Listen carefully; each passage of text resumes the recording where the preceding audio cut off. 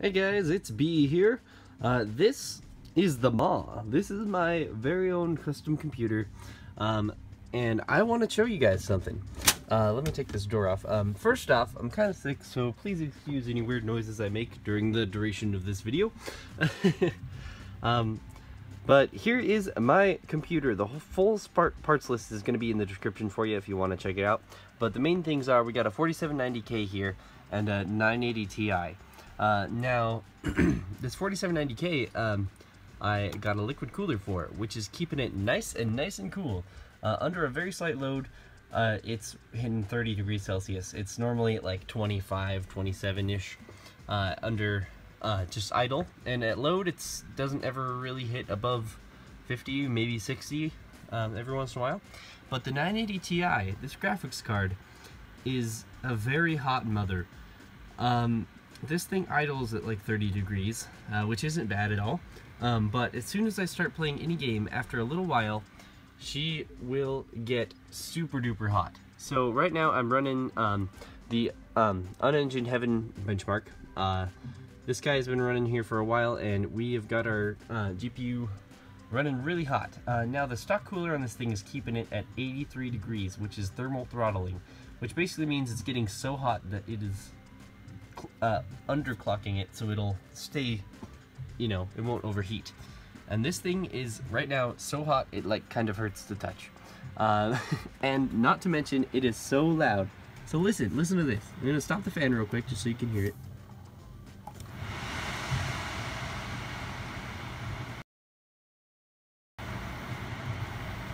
Yeah, that's a very, very loud fan. I'm sorry, but I just, when you're playing a game, you don't really notice it. But I want these temperatures to be a lot cooler. So I'm gonna leave all the little, you know, all the specs and stuff down at in the description. But I have a very special surprise to show you guys. Oh, let me just show you first. During this benchmark, it's hitting about 60, 70 frames average. It says the average is 81, but that wasn't particularly the case in some places. It's got a score of 2052. So we're gonna slap this brand new cooler on it, and then we'll see what's going on. Oh, also, real quick, the clock is 1392 and the memory is running at 3505 megahertz. So I'm not sure if that's actually going to change right off the bat, but as soon as we get this new cooler on there, those temperatures should fly down, go much lower, because it's hitting 83 degrees right now, thermal throttling. Once we get this new cooler on here, we can actually apply some overclocking too, so we'll get some better things going on for quite a while. So yeah, let's head over there and check it out. Alright guys, here she is. So this is the EVGA 980 Ti hybrid cooler. So since I'm running my stock cooler, I figured I needed a change. So let's see what's in here. So we obviously got the setup guide and stuff like that. Here is this guy is the shroud. So this is basically what you're gonna see from the outside.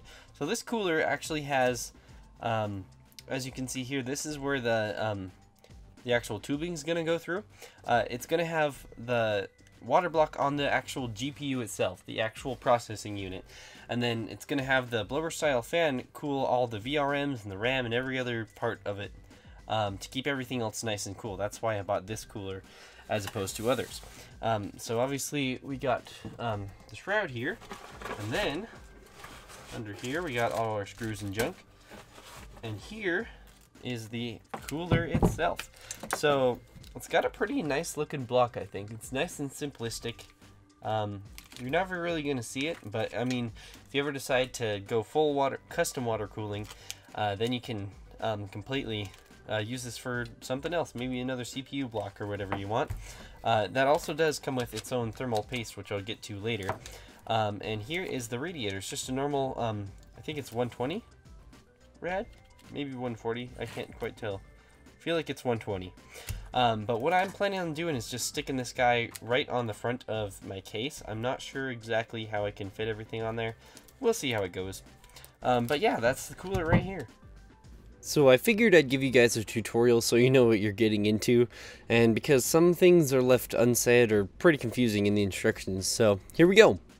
Using a number 1 bit, remove the 5 Phillips screws on the I/O shield at the end of the card. Next, flip the card over so it's facing down and remove the 2 more Phillips screws securing the I/O shield to the card. If you have a backplate installed like I do, you might need to remove the corner screw too. Returning to the I/O shield, you'll have to use some needle nose pliers to start unscrewing the standoffs around the DVI port. You can use your hands to take care of the rest.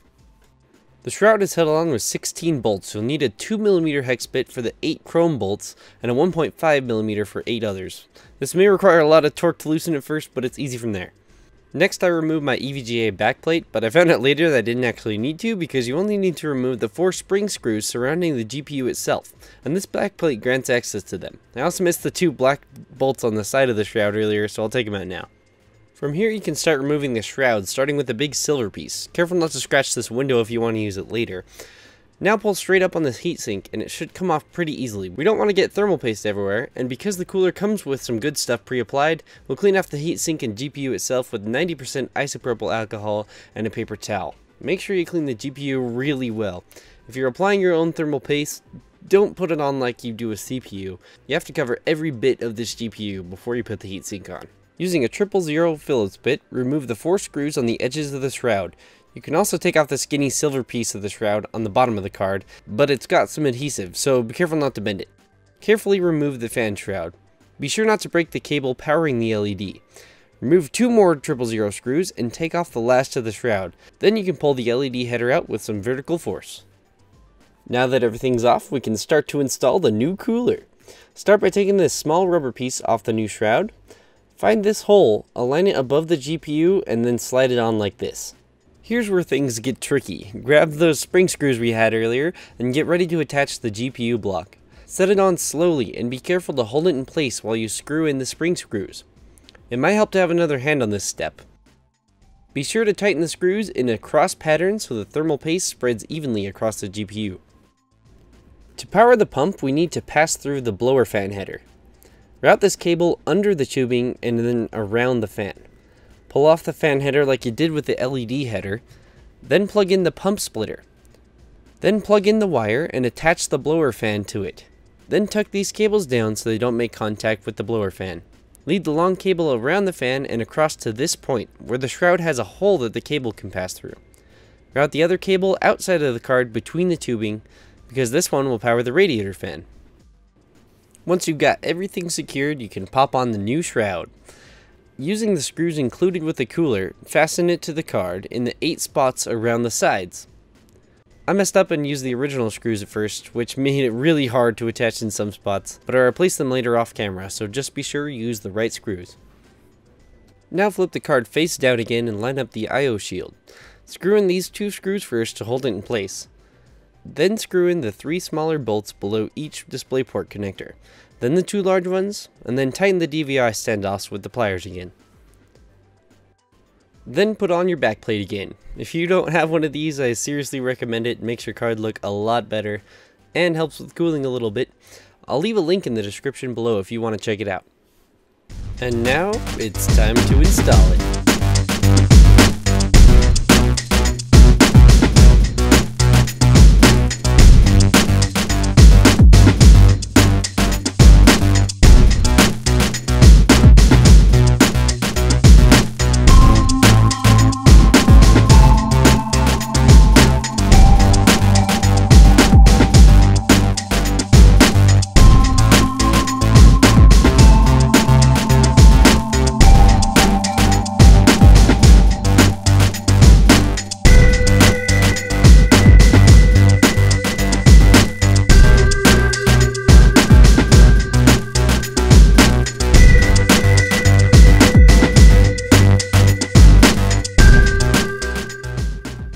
Alright guys, she's in, minus the power cables. I'll do that in a second.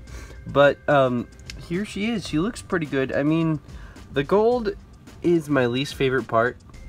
But it kind of matches the VRMs on my motherboard. I was considering getting rid of that motherboard, but I mean, I'll keep it for now. Maybe I'll spray paint that in a future thing. I mean, it's literally just like a little gold area right there, and then on the bottom also, but you won't even see that part. But yeah, the other thing is, so I decided to mount it up here because that's the way the tubing looked best. I couldn't fit it, I could do it down here, but it wouldn't really fit with the way the power cables come out right there, if you can see that. And right there, it just didn't look good with the tubing, even if I wanted to move all those fans and stuff, so I decided right here would be the best place. I had to just swap the fan around the other way, but, okay, so here's the thing. Right here, I have two 140 millimeter fans, and right here is a 120 millimeter radiator. So what I needed to do was mount that on there, and I wanted to keep this fan because why not? I mean, I don't have any other place for it, unless I wanted to stick it on this top area, which I still need to get rid of that. So what I ended up doing is these Venturi fans actually have a really cool feature where you can swap out the corner pieces, pop them out, and put that kind of a thing there that makes it mount in a 120 millimeter slot, which is really, really cool. I wish more fans would do something like that. But basically, whoops, sorry, focus. It doesn't want to focus.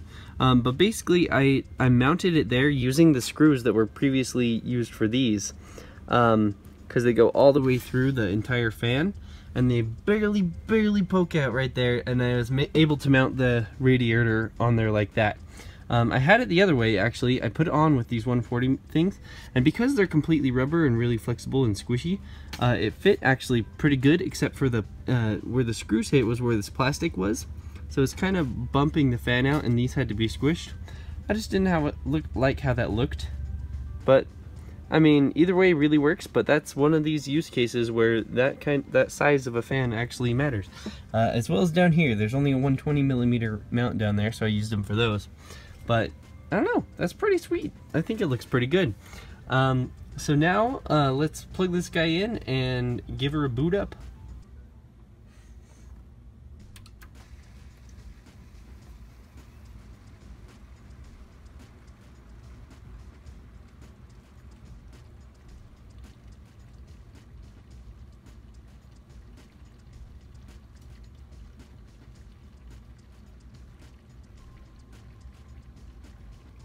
Alright, she's all booted up.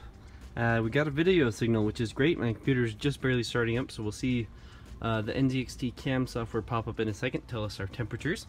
You can kind of hear some bubbling going on. Don't worry about that, that's just the water, and there's a little bit of air stuck in there still. As the GPU loop goes around, the air is going to get caught at the highest point, which is right up here at the top of the radiator. Which is perfectly fine. I mean, this still has plenty of surface area to dissipate the heat from those, from the fins inside that radiator. But as time goes on, more air will get trapped up in there, and we'll get a lot less noise stuck in there. Okay, cool. So here we are, 22 degrees at idle. That's already a pretty big improvement from the 30 to 35 idling the other one was at. The old cooler, I should say. So how about we start up our Heaven benchmark and see what goes on with that. All the exact same settings and everything. Alright, it's just started up. I got it running full screen. We'll see our temperatures start to rise up as the test goes on. So right now we're getting around the same frames per second, same clock on the graphics and memory.